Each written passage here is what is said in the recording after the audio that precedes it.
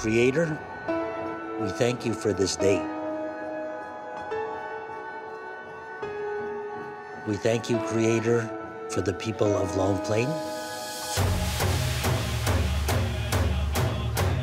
the dancers and the singers who are going to be here. And we ask, Creator, that things go well. I'm Matty Matheson. I'm in Long Plain, Manitoba at a beautiful powwow. Have you ever been to a powwow? Not like this one. New Jack. Trying to figure this out in 20 minutes before they have the opening ceremonies. This is tiring.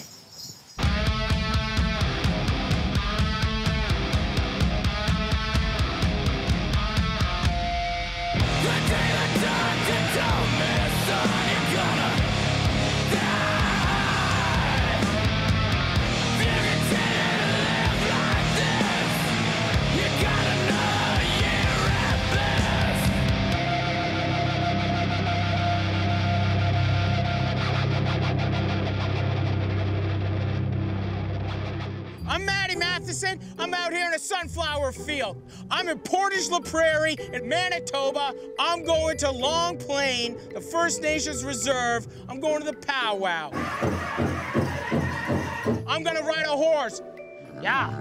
I'm gonna learn how to cook Aboriginal food. I'm gonna make a stew with bison and elk. I'm gonna do what the Aboriginals do. I'm gonna hang out, see what the culture is, and see what Canada is. These guys know Canada like no one else because it's theirs.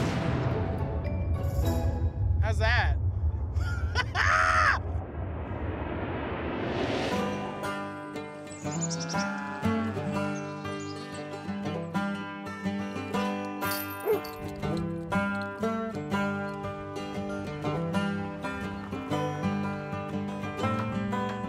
So I'm here in Long Plain. We're at the powwow. I'm about to meet Maurice. The people are coming, setting up for the powwow. What's going on, buddy? How's it going, man? You good? I'm good. Yeah, How was the trip? The trip was good, man. I'm happy to be here. So these guys are just setting up? Yeah, people are coming in. Got visitors from all over. Dancers, singers are gonna be all here. Thousands of people are gonna be here. Oh yeah. It's gonna be sure, amazing. Yeah. Do you wanna give me a little tour of the res? Yeah, we could go for a ride. Let's go. Let's right. hit it.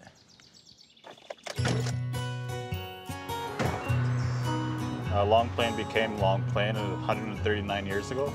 How was it like growing up here on the res? For me, I actually enjoyed it. I had a lot of friends, a lot of cousins, but pretty tough in your teen years. Drugs are a big problem. What kept me on track was going to powwows, playing hockey. Chief Dennis Meaches and I are having a sweat tonight, so Matty, if you want to join us. Oh yeah? There'll be a... I'd love to do a sweat lodge. After my tour, we hit Spirit Horse Ranch to meet up with Maurice's uncle, the chief of Long Plain First Nation, Dennis Meaches. Chief. Welcome to Spirit Horse Ranch. Good to be here. So we're gonna do a little bit of a sweat? Yeah, I'm just getting stuff ready right now with the horses. So we'll have to take some horses, ride the horses up to the sweat. What we'll do with you is probably put you on a wagon. What do you mean a wagon? Is A too horse big wagon. for a horse? No, and I don't know your horsemanship skills. So. My horsemen, they're good. I can trot. Oh. Oh. Are you okay? Yeah. So we're gonna ride a horse out to where the sweat lodge is. Okay, buddy, let's go. Yeah. Is that what you say? Yeah. Woo. I'm coming, Dennis.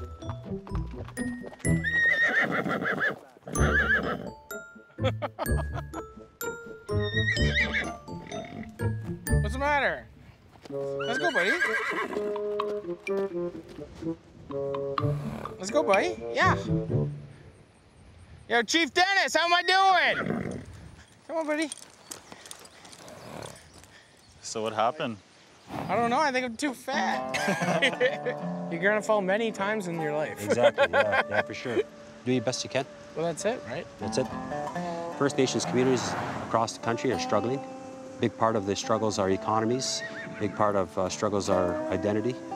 There's a lot of challenges, but at the same time, there's a lot of promise. I mean, I believe in the young people of this country. Absolutely. First Nations, non-Native, everyone. Could you just give a little insight into the sweat lodge and what it means to your people? It's a very important part of our ceremonies. It's a cleansing ceremony. It's a rebirth, basically.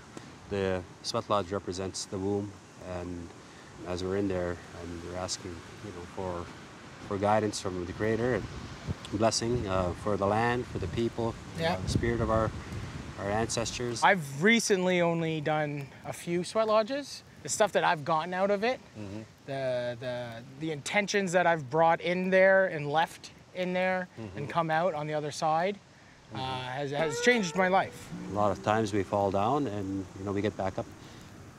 Good? Yeah. All right. Let's get it. Do it. Okay.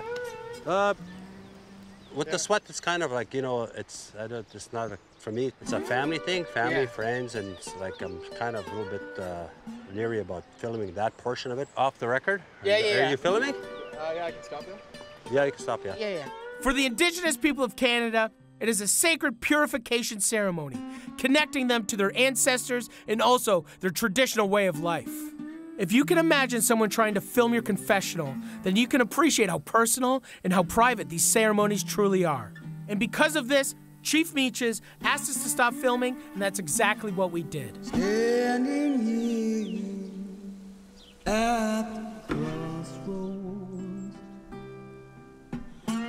watching you. I just got to participate in a sweat lodge. You're in there and you're dealing with just yourself, and I'm beyond humbled being allowed to participate. I don't really have too many other words right now. It's an experience of a lifetime, and I'm really humbled right now. Baby, don't say maybe, please tell me it's gonna be alright. After a sweat, it's a tradition to eat a meal. So we've returned to the ranch where Maurice's family was waiting with some soup and some bannock. So the bannock, we got bannock here, which looks amazing. So this is just your recipe? Yeah, it's my mom's. It's your mom's recipe? Yeah. But she makes it better. She makes it, well, moms always make it better. Yeah. When I grew up, my best friend, he was Mohawk. And so we used to have bannock all the time, but his family always just called it ghost bread, just because it was like white fried bread. Maybe I can make like a nice stew.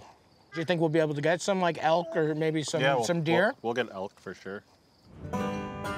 A short drive from the Long Plain Reserve is All Natural Meats, a butcher shop specializing in bison and elk raised right here in Manitoba. I'm Matty, so I'm here to see if I can get some elk meat.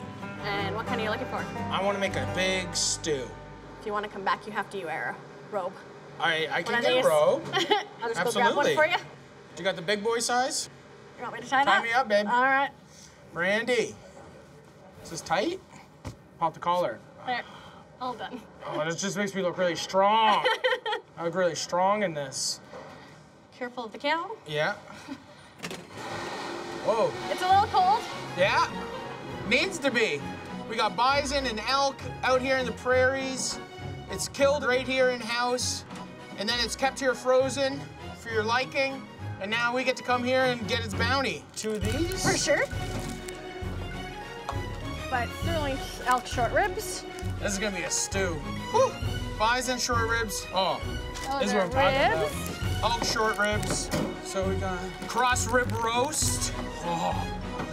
Elk tenderloin, rib roast. Okay. I'm excited. I'll get it in bags. Awesome, thank you so much. Thank you.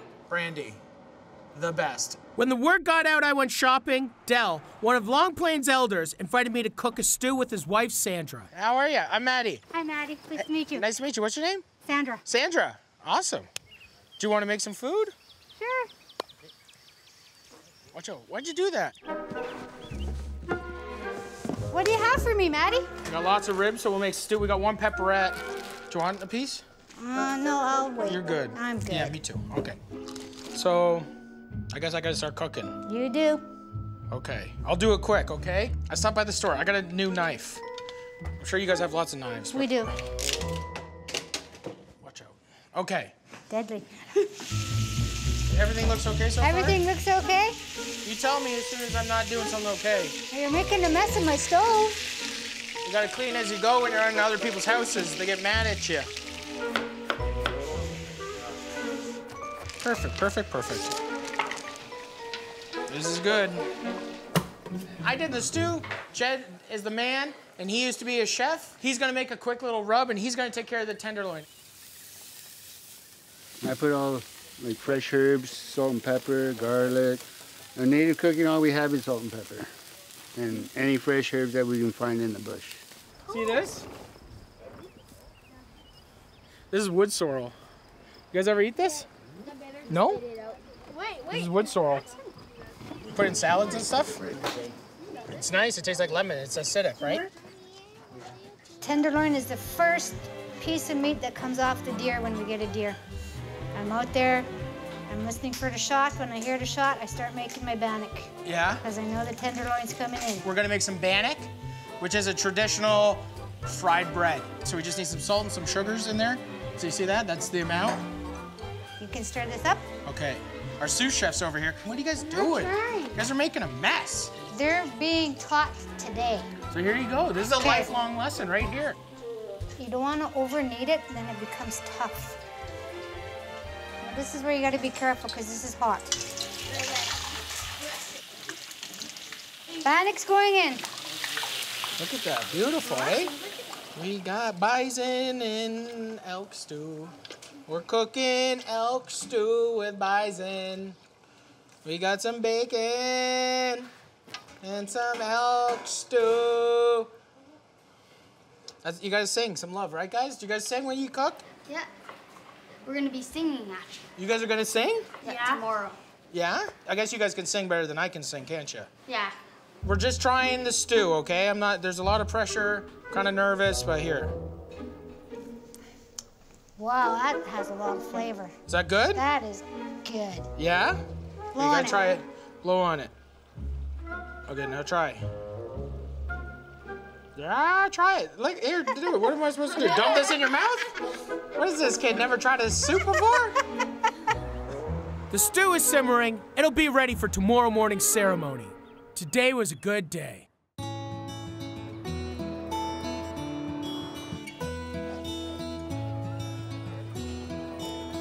So this is the stew I made last night. It's got elk and bison ribs. They just raised the tree to welcome the spirits. We're gonna have a feast. Matty, by trade, is a chef. You're about to taste some real good food here. I'd like to offer a prayer. Thank you, Creator, for the food that we're about to eat, the nutrition that's going to give our bodies. We say thank you, Creator, to all the people who helped prepare this food. So, ladies and gentlemen, we thank all of you for being here at the Long Plains Celebration 2015. We could feel the energy. It's going to be an outstanding time. So grab my wrist. Hold on. I gotta introduce you. Okay. What's your full title? What's your full name? My full name is Professor Stefan Prince. Stefan Prince? I'm a 6th degree black belt in Prince Akichi martial arts, 5th degree black belt in jiu-jitsu, 5th degree black belt taekwondo. There's gonna be a lot of rowdy ass dudes probably coming to this. This man is gonna make sure that this is a peaceful powwow, and he's gonna show me some of the techniques to stop a badass dude. Grab your hand. Okay. Grab in. And pull you out. Okay, Snap, that's right? good. Okay. And then I escort you off like that. That's a finger lock. That's a finger lock. That's good. The That next works. one is, say he grabs me, we come in, Whoa. we break it in, Ow. drop Ow. Okay. pick him back up. Okay. I wrap it up. Ow. Get Okay. up. Okay. And then I walk him off the property. Okay. And this guy's, I'm not coming here drunk at all. This place sucks. Don't with this dude, he will break your arm. Have respect for the powwow. Ow. After old Stefan laid a beating on me, he took me to experience the OG bannock cut Indian taco. Here's my auntie's concession stand, and this is the best Indian taco I've This ever is had. the best one. This is the best one. Yes. Hey, how are ya? Oh, not too bad. I heard you make a good Indian taco. Oh, one of the best. What do you think, a large or a small? For a guy like you, Yeah. I think a large would be good. A large? Would you like to come back and see how I do it? I would love to. All right. Okay. Okay, I'll walk around. My brother makes the best bannock. That looks amazing. Really, really good. Open it up. Oh, look how fluffy Look at that that. is. That's fluffy. And then we put a little bit of the meat. Our taco meat. It's a pretty simple ingredient. Yeah. A little bit of iceberg lettuce. Can we get extra tomatoes? Sure, if you Love like. tomatoes. Love Oh my tomatoes. goodness. Oh baby. This is like Old El Paso times 3,000. Old El Paso, yeah. Right here is probably the best Indian taco in all of Canada. Canada's the best. Yeah. So the whole entire world, right here, Wes is making the best Indian tacos in the world. See, I like to mash it around. Get it like everything. This is like 7-layer burrito or...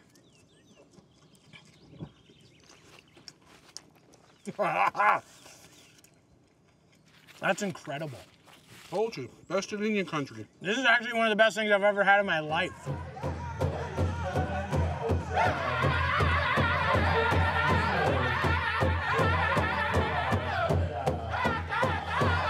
So I'm here with Maurice. We're walking around the Pow Wow, and we get to do something pretty special. We get to meet Patrick, who's an amazing fancy dancer.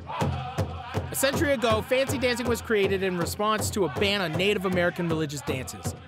Today, dancers like Patrick compete at powwows across North America.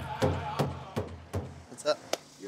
Matty? I'm Matty. Hey, How are you? Good? Good? Yeah, I'm good. I heard you're the best fancy dancer. Win a lot, I guess. win a Pretty, lot. He wins a lot. That's a good sign. There's a lot of losing that came Yeah. before all the winning and stuff like Absolutely. that. Well, you gotta learn how to do it. Fancy dancing comes from... It's actually a war dance. They used to do these dances when they did a successful hunt or they came back from battle and won, right? They'd come and celebrate, and these warriors would test themselves on how fast they are, how long they could dance. So it's one of the more grueling dances to do. So do you think that I could maybe... Yeah, if you're willing to learn, I could teach you a few steps. This is a once-in-a-lifetime opportunity for some white guy in Toronto, you know? Like, this is a privilege.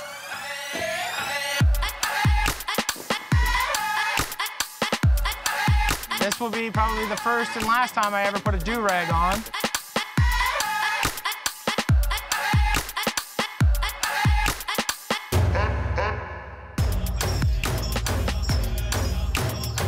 People go into like places like Coachella and they dress up like Aboriginals. Yeah. And I think a lot of lines are crossed. Yeah.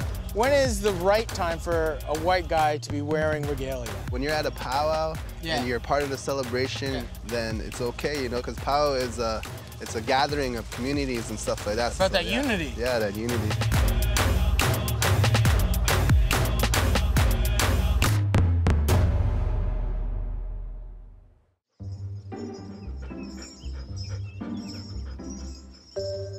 So I like to start off by I'll feel that beat and I'll hear it and get that bounce going first. Yeah. And then I'll put a little bit more bounce into it. Yeah. Right? And then you can move your feet to the drum with the bounce. And then you mix it up with a stick move. You can cross your legs like to the beat, boom, boom, boom. And the way you jazz it up.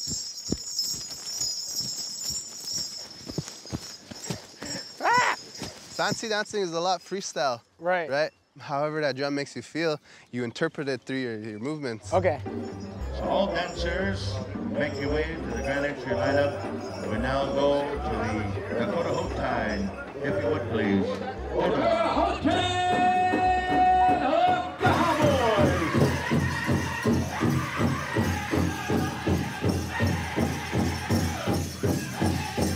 You don't even have to go full out dancing, just trotting. It'll be tough.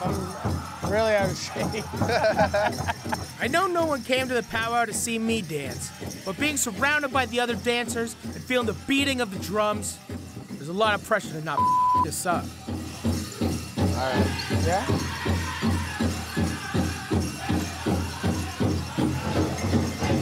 Right behind me. Yep. Welcome to the dance arena, Matty Madison. Holy smokes! Welcome to the arena, fancy feather dancer extraordinaire. Don't get too busy. Yeah, turn around. Yeah, move your legs. Move your legs. There you go. Yeah, there he is. Holy smokes! Watch out, feather dancer. And midnight special going to Matty. Y'all dancing for second.